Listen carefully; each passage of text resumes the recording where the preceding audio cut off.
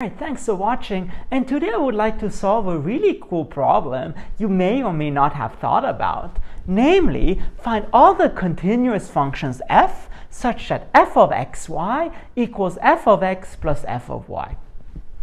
If you think about this problem a little bit, then there should be an obvious contender for this, namely the function ln, because ln of xy equals ln of x plus ln of y. And it turns out this is pretty much the only choice up to a constant. And why is that? Basically what we'll do, we'll choose a clever function g that transforms this problem into one that we already know. Namely, consider the following function, g of x equals f of e to the x. So it's like the Megan Fox of functions. Megan Fex, I guess. Or I guess FedEx, I don't know. And in particular, what happens to this function g? Let's calculate g of x plus y. And you will see why. That becomes f of e to the x plus y. And that becomes f of e to the x times e to the y. And that turns out to be, again by our identity, that's f of e to the x plus f of e to the y. Again, f transforms products into addition, and that then just becomes g of x plus g of y. And so therefore, g satisfies a very famous identity, which is called the Cauchy's functional identity, and of which I've already made a video on. So you can look at it in the description. And in particular, it turns out the only continuous functions that satisfy this identity are the linear functions. So in particular, what we get is g of x equals c times x, where c is just given by g of 1. And at this point, I would like to pause for a second because there are many discontinuous functions which satisfy this as well, but the examples are kind of weird. Has to do with the basis, of the real numbers over the rational numbers, and it has to do something with square root of 2, again, which is in the previous video. And in particular, to get discontinuous examples, start with this example here, and then you can just plug in f back there. All right, but anyway, going back to our continuous case, which is much happier. So now what we found that if you let g of x be f of e to the x, then g of x is a constant times x. And in particular, what is f of x? Well, notice you can write this as f of e to the ln of x. At least if x is positive, and then you then get this, so f of e to the ln of x, that's the same thing as g of ln of x. But g of x is a constant times x, so this just becomes constant times ln of x.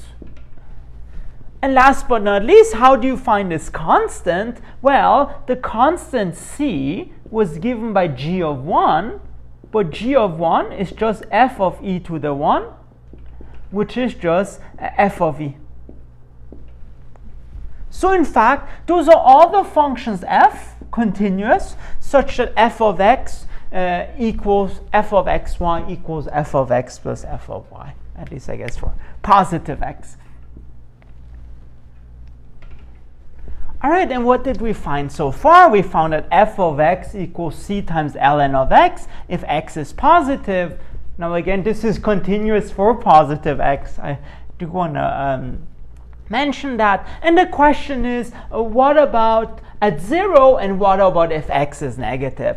So at 0, this is not too bad because f of 0, that is f of 0 times 0, and that's f of 0 plus f of 0. And this cancels out, and in the end we get that f of 0 has to be 0. And again, it doesn't make it continuous, but I think at this point it's all right. And now what about for negative x? Well, notice f of negative x that is f of -1 times x, and that becomes f of -1 plus f of x. But the question is, what is f of -1? Well, notice the following thing. So f of 1, which is c times ln of 1, which is 0, that's the same thing as f of -1 times f of -1. And what we get is, this is f of -1 plus f of -1, which is 2 times f of -1. And so 2 times f of -1 equals 0, and in particular, f of -1 is 0. Which basically tells us that this cancels out, and we get that f of -x equals f of x. So actually this becomes an even function automatically, and with this we can finally say what our function is.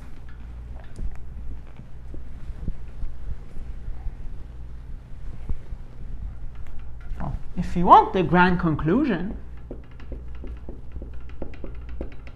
we basically get f of x equals c times ln of x, if x is positive, 0 if x is 0, and c, so f of minus x, c of ln of minus x, if x is negative, which you can conveniently abbreviate as simply c times ln of absolute value of x, except you define it to be 0 at 0.